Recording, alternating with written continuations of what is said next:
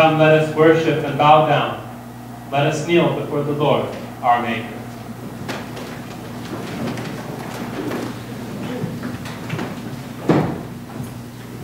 O Lord my God, I cried out to you. O Lord, you brought my soul up from the grave. You have kept me alive, that I should not go down to the pit. For your anger is but for a moment. Your favor is for life. Weeping may endure for a night. But joy comes in the morning. I cried out to you, O Lord, and to the Lord I made supplication. Hear, O Lord, and have mercy on me. Lord, be my helper.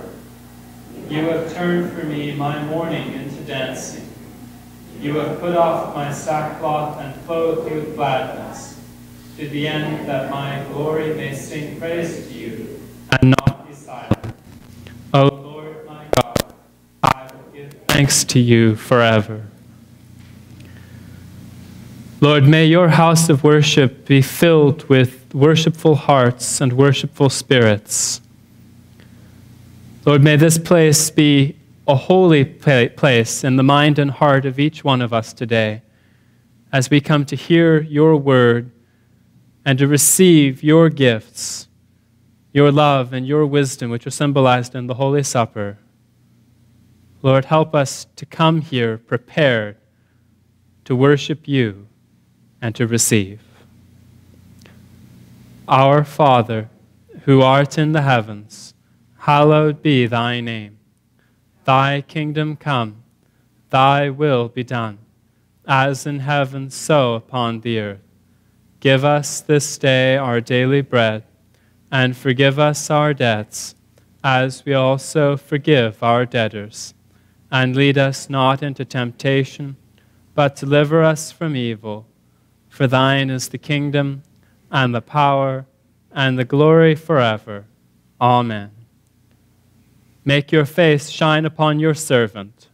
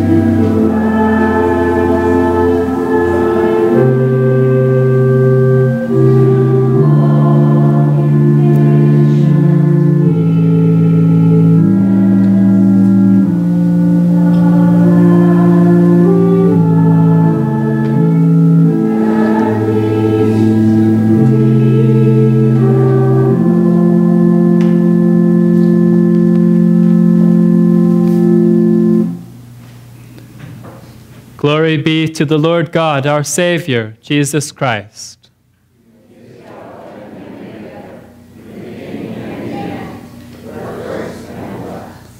Amen. If you'll turn to number 425 in your liturgies, you'll find a recitation for today, which is taken from the book of Deuteronomy, chapter 30. For this commandment which I command you today, it is not too mysterious for you, nor is it far off. It is not in heaven that you should say, who will ascend into heaven for us and bring it to us, that we may hear it and do it? Nor is it beyond the sea that you should say, who will go over the sea for us and bring it to us, that we may hear it and do it? But the word is very near to you, in your mouth and in your heart, that you may do it. Please be seated.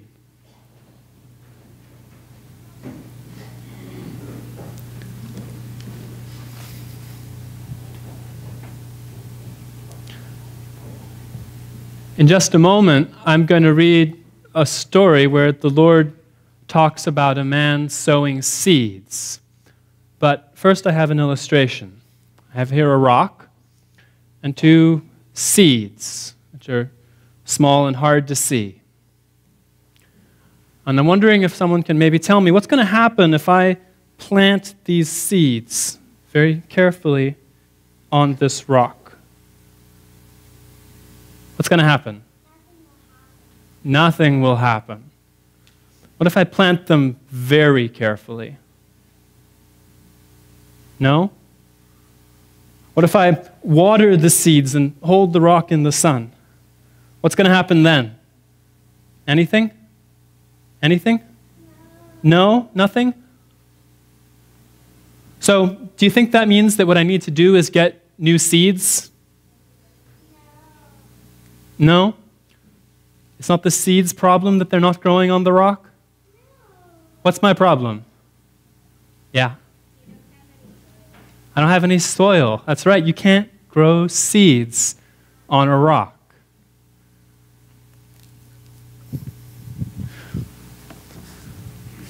So here's a story from the Lord's Word where the Lord talks about a man sowing seeds and about places where seeds can't grow.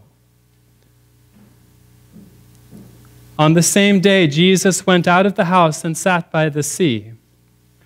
And great multitudes were gathered to him, so that he got into a boat and sat, and the whole multitude stood on the shore. And he spoke many things to them in parables, saying, Behold, a sower went out to sow.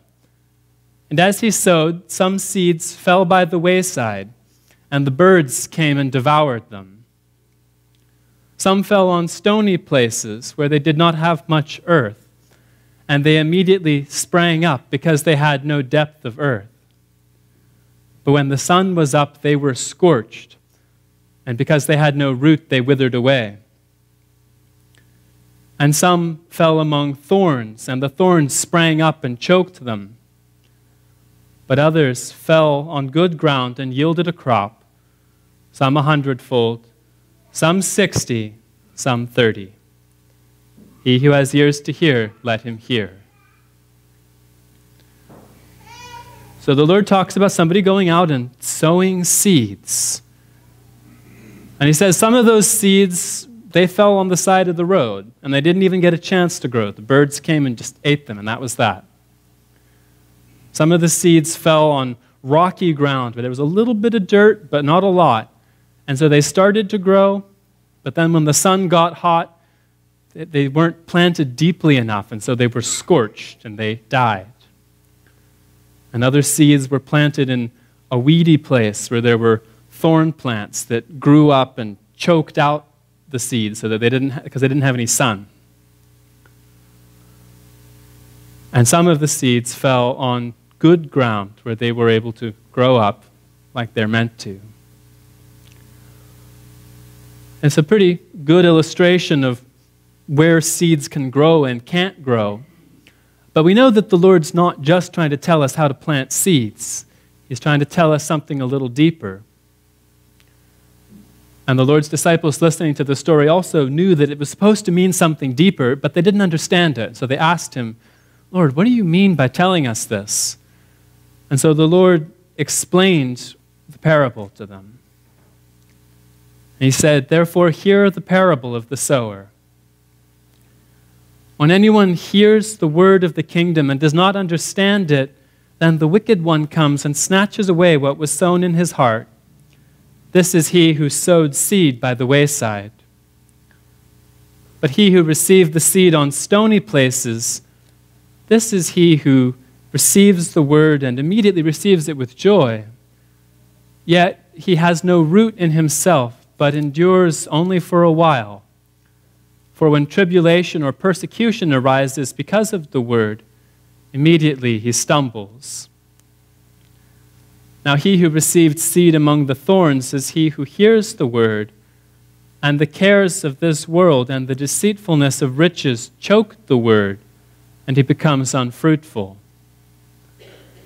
But he who received the seed on the good ground is he who hears the word and understands it, who indeed bears fruit and produces, some 100-fold, some 60, some 30.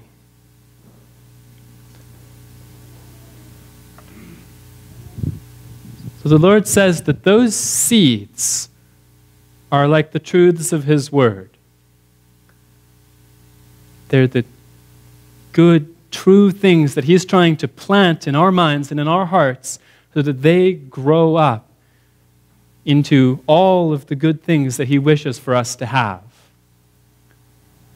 And the seeds are good, but if we're trying to plant them somewhere that they're just not going to grow, it doesn't matter how hard we try, seeds just can't grow on a rock.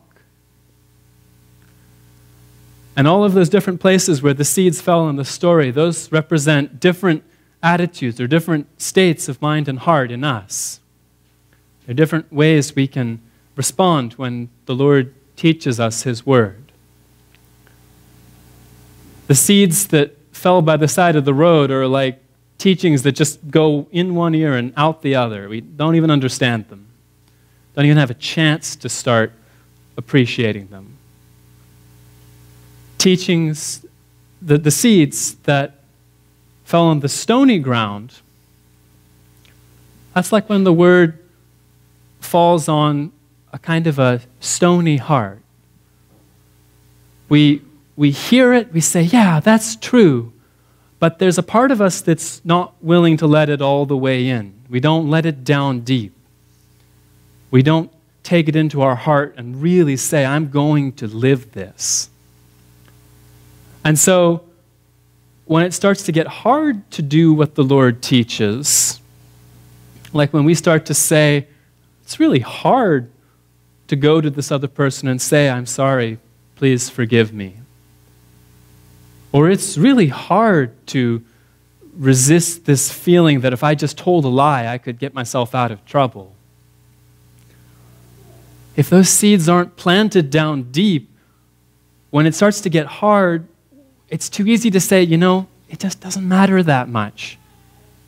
It's not that important to me. And so those truths from the Lord, they started to grow up, but then they stopped growing. They die. And the weeds that some of the seeds fell in, those represent other voices in our heads. Voices that say things like, hey, it's fun to play video games. You know what really makes me feel good? What really makes me feel happy is chocolate ice cream. All the things from the world around us. And those voices can be pretty loud, just like weeds can grow really fast. And if we're giving too much time to all those other voices, they grow up so big and fast that there's no space to listen to the Lord's word. There's no space in us where we can stop and think, hey, what the Lord teaches is really important. But the good ground, so when we hear the Lord's teachings and we understand them and we try to take good care of them, when we say what the Lord teaches is that we should be useful and try to love our neighbor, and that's what I'm going to do. I'm going to take care of these seeds so that they grow up like they're meant to. And we know that one of the miracles of a seed is that that one tiny seed becomes a plant or a tree that has thousands of its own seeds. And each of those seeds can become a new plant. And so that one little thing can turn into so much more than what you started with. And just the same way, the one little truth that the Lord wants to plant in us is going to grow up into so many blessings and so many ideas about how we can serve our neighbor. But we have to choose to let those seeds be planted in good ground. We have to choose to make ourselves a good field, not a stony place, not a thorny place, not the side of the road.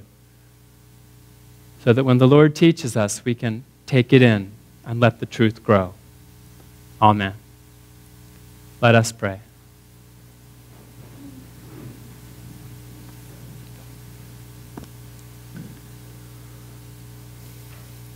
Lord, help us to learn your truth faithfully and willingly. Help us, Lord, to seek to put the truth into practice, into use, using both our mind to understand it and our heart to live and believe it, so that we can truly be your servants. Amen.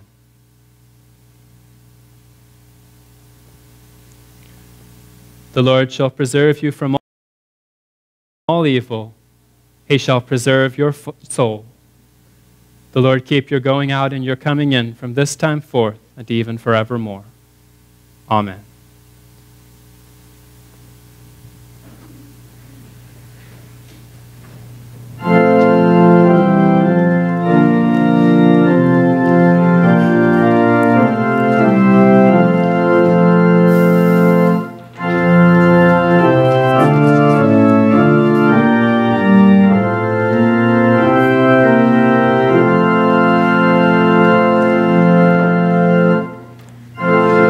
Rejoice.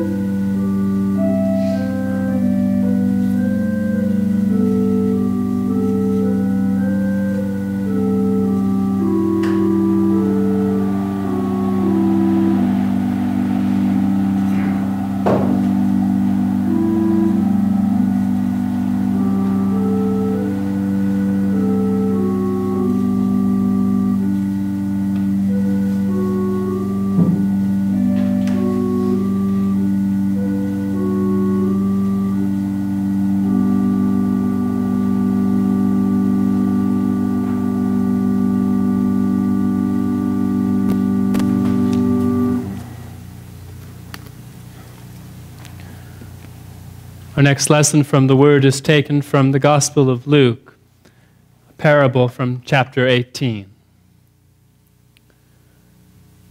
Also, he spoke this parable to some who trusted in themselves that they were righteous and despised others. 2 men went up to the temple to pray, one a Pharisee and the other a tax collector.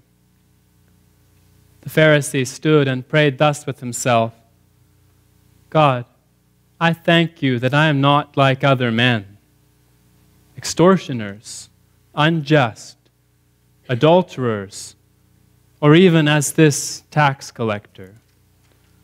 I fast twice a week. I give tithes of all that I possess. And the tax collector, standing afar off, would not so much as raise his eyes to heaven, but beat his breast, saying, God, be merciful to me, a sinner. I tell you, this man went down to his house justified rather than the other. For everyone who exalts himself will be humbled, and he who humbles himself will be exalted. Then they also brought infants to him that he might touch them. But when the disciples saw it, they rebuked them. But Jesus called to them and said, Let the little children come to me, and do not forbid them, for of such is the kingdom of God. Assuredly, I say to you, whoever does not receive the kingdom of God as a little child will by no means enter it.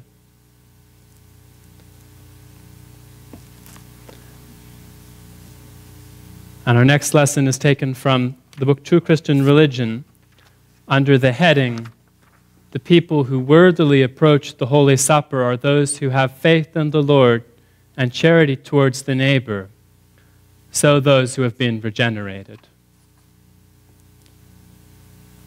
These facts can be illustrated by examples which agree and also correspond, as for instance the following.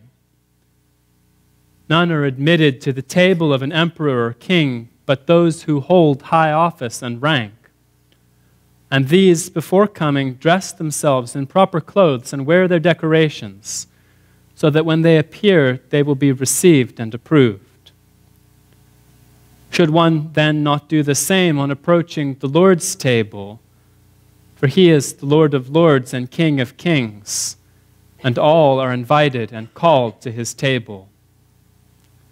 But only those who are spiritually worthy and in dignified dress are, after rising from the table, admitted to the palaces of heaven and the joys of heaven, being honored like princes, because they are the sons of the greatest king, and afterwards sit at table daily with Abraham, Isaac, and Jacob.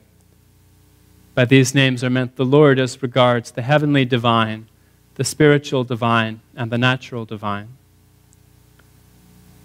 The same facts can also be compared with a wedding on earth, to which only close relatives, kinsfolk, and friends of the bridegroom and bride are invited. If anyone else comes, he's allowed in, but leaves because there's no place for him at the table. It's much the same with those who are summoned to the wedding of the Lord as bridegroom, with the church as bride. Among these are the kinsfolk, relatives, and friends who belong to the family by being regenerated by the Lord. Moreover, is anyone in the world allowed to become someone's friend unless, in sincerity of heart, he trusts him and does his will? It is this person and no others that one counts among one's friends and to whom one entrusts one's property. Amen. Here end the readings from the Word. Blessed are those who hear the word of God and keep it.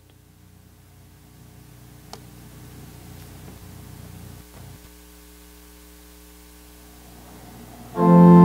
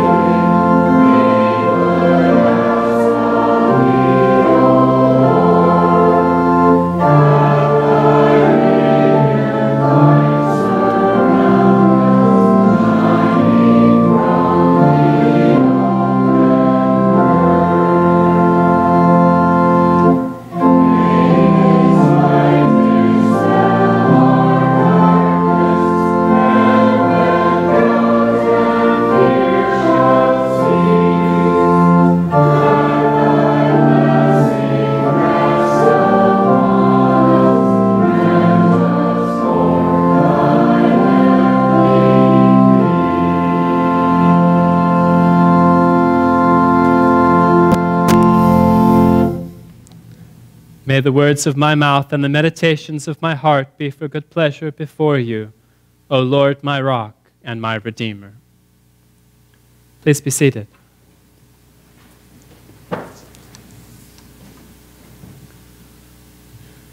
When the Word talks about approaching the Lord worthily, it's easy for us to get nervous.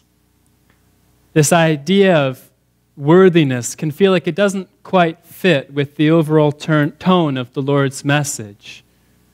His Word is meant to be an invitation to us, isn't it? But then right there in the reading from True Christian Religion, we heard the people who worthily approach the Holy Supper are those who have faith in the Lord and charity towards the neighbor, so those who have been regenerated.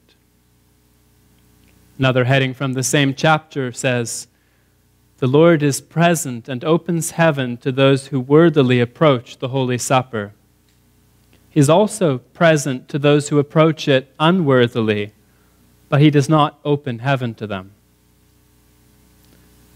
It's easy to hear these sorts of statements and maybe on one level say, okay, that's fair, that makes sense. And at the same time, on another level, be saying, so am I worthy? Can I presume to call myself worthy? And these statements can be especially challenging because they're given in context of teachings about the Lord's Holy Supper. Given that we tend to think of the Holy Supper as an occasion for deep and maybe painful personal reflection. It seems almost cruel to be asked to look hard at yourself, maybe at the parts of yourself that you wanted to keep hidden away, and then right after that to be asked to judge whether or not we're worthy. And then there's this image from the Lord's Word of this tax collector in the temple, praying to God, beating his breast and saying, God, be merciful to me, a sinner. Is that what we're supposed to be? Is the whole point that we're supposed to come to the conclusion that we are unworthy? And does this mean that we should feel ashamed? That we should put the burden of our sins on our shoulders and wear it until we fall down? In a rational light, it's so clear that that's not what God would ever ask of us. But it can feel like it sometimes. Of course, the whole point of the parable of the Pharisee and the tax collector is that the tax collector is the one who was worthy. The Lord's clearly telling us this parable to show us what worthiness really means in His eyes. He's explicitly addressing certain people who believe that they are worthy. He spoke this parable to some who trusted in themselves that they were righteous and despised others. He wants us to see that this Pharisee who believes that he is without sin is sinning even as he congratulates himself for his righteousness because he shows contempt for the tax collector. But the message of the parable isn't that the Pharisee was the real sinner and the tax collector wasn't. The tax collector says that he is a sinner, and we're supposed to take him at his word. The story doesn't say what he'd done wrong, but we know from the Gospels that tax collectors were infamous for using their power to extort money from the powerless, so much so that they were symbols of corruption. The point is that the tax collector was a sinner, and so was the Pharisee. Both men were sinners. Both men needed the Lord's help, but one of them asked for it. One of them thought that he stood on high, and so in his prayer, he didn't ask the Lord for anything. And the other one saw that he was low, and so he made himself low and asked the Lord to lift him up. And the Lord says, whoever exalts himself will be humbled, and he who humbles himself will be exalted.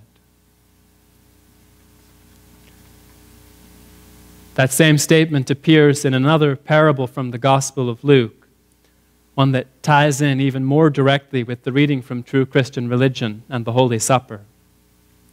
We read, "So he told a parable to those who were invited when he noted how they chose the best places, saying to them, 'When you are invited by anyone to a wedding feast, do not sit down in the best place, lest one more honorable than you be invited by him, and he who invited you come and say to you, "Give place to this man," and you begin with shame to take the lowest place. But when you're invited, go and sit down in the lowest place, so that when he who invited you comes, he may say to you, "Friend, go up higher." Then you will have glory in the presence of those who sit at the table with you. For whoever exalts himself will be humbled, and he who humbles himself will be exalted. The Lord says to us, when you come to my table, come with the right attitude. Prepare yourself so that when you come with the right spirit. Don't come to the wedding feast like you're the main event. You're just a guest. Come with humility. The reading from True Christian Religion talked about preparing yourself for a dinner with a king or some other important person. The idea of going to a dinner with a king might seem a little out of date or irrelevant, but there are state dinners and formal events in every capital city around the world, and for the most part, the people invited to them are people who hold a certain rank or position. And if one of us were invited to an event like that, we wouldn't wear street clothes. We know that if we did, it would be disrespectful. The reading said that all are invited and called to the Lord's table. No one is stamped with the word unworthy and turned away at the door. And still, it is a blessing and an honor to receive that invitation. It's a blessing to be able to approach the Lord's altar and take his Holy Supper. It's a blessing to be able to be conjoined with him by living as he teaches. If we approach him wearing disrespect as our clothing, failing to show him the humility that is his due as Lord, then it's clear that we haven't recognized the invitation for what it is. And so we haven't really accepted it. Not in spirit anyway. We don't really want to be there participating in what the Lord means for that dinner to be. But approaching worthily isn't just about this basic kind of humility. The second part of the reading compared going to the Lord's table with going to the wedding of the Lord as bridegroom with the church as bride. Anyone can come to a wedding in the sense that even today there aren't usually people standing at the doors turning away the uninvited. But the people who belong at a wedding are the friends and relatives of the bridegroom and the bride. The Lord gave us this second illustration as a way of saying to us that he wants us to approach him not merely as servants who show him due respect. He wants us to come to him as friends coming to his wedding. He says, "No longer do I call you servants, for a servant does not know what his master is doing. But I have called you friends. For all things that I have heard from my Father, I have made known to you." Still, the reading from True Christian Religion says, "Is anyone in the world allowed to become someone's friend unless in sincerity of heart he trusts him and does his will?" And the Lord said, "You are my friends if you do whatever I command you." And that may seem one-sided, but really, when we listen to the Lord, then for the first time our relationship with Him starts to become mutual, because He's always been working to make us happy. If we're going to accept the Lord's invitation as His friend, then we need to work to be worthy of that name. We need to try to be a true friend, one who can be counted on to love and to receive love. Approaching the Lord worthily is about understanding who we approach and understanding what we are as we do the approaching. It's about understanding His holiness and wishing not to bring into His presence anything that doesn't belong. It's about wanting to be a guest who belongs at His table, a servant who shows respect, a friend who is trusted and is worthy of that trust. To become these things, we do need to look hard at ourselves and see what we need to leave behind. We need to do this even if it's painful. We need to know what we are and what we're not. We're not righteous simply because we look good on the outside. And that tax collector who bent down and asked God for mercy because he saw his sin was doing the right thing. And whoever humbles himself will be exalted. We may feel and see that we've sunk low, but the Lord's desire is to lift us up, to say, "Friend, go up higher." His desire is to call us friends. It's no accident that the story of the Pharisee and the tax collector is followed immediately by the story of little children being brought to the Lord. It's no accident that the Lord said, "Whoever humbles himself will be exalted."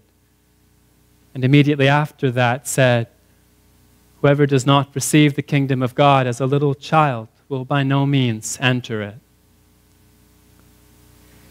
Those little children who are pictures of innocence, pictures of humility that looks down on no one, go to the Lord, and He lifts them up in His arms. Amen. Please rise.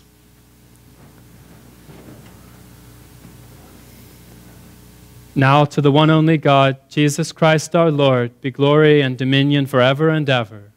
Amen.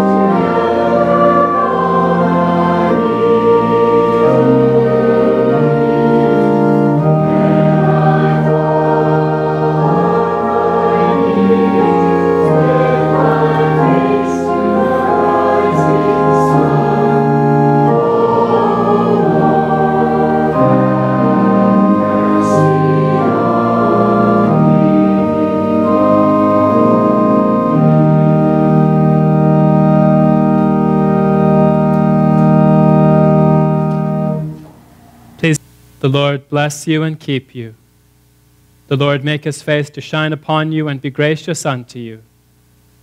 The Lord lift up his countenance upon you and give you peace.